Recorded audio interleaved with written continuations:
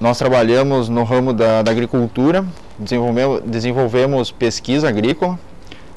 Atualmente estamos credenciados no Ministério da Agricultura para registro de novos produtos, principalmente agrotóxicos e fertilizantes.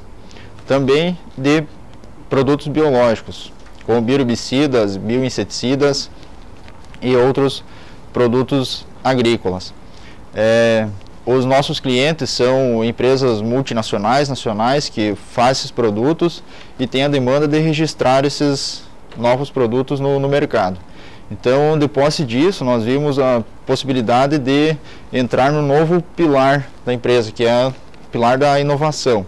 Nós conseguimos entrar no programa do Tecnova para desenvolver um bio-herbicida, que é utilizando recursos naturais do nosso próprio estado, de fungos de plantas, e que geram metabólitos secundários, esses fungos, e que acabam controlando algumas plantas daninhas em culturas agrícolas.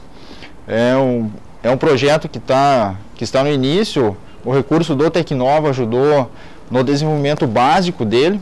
Tem ainda muito trabalho para ser desenvolvido com a questão de formulação, de mercado também. Tem uma área enorme ainda para se pesquisar, mas que tem uma demanda bastante grande para esse produto entrar no mercado.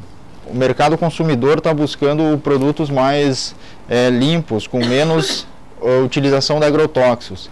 Então, essas culturas que se aplicam muito agrotóxico, as pessoas têm um certo receio de pesquisar, de comprar na gôndola do próprio mercado.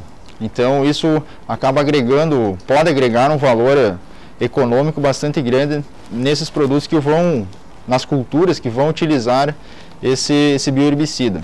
Então, nesses 2 anos foi o passo inicial muito importante que foi dado com esse projeto do Tecnova. Se não tivesse o Tecnova, com certeza seria muito difícil pela questão de contratação de funcionários para desenvolver esse projeto, como também compra de materiais para utilizar no desenvolvimento dessas pesquisas com esse produto. Não teria como fazer a inovação.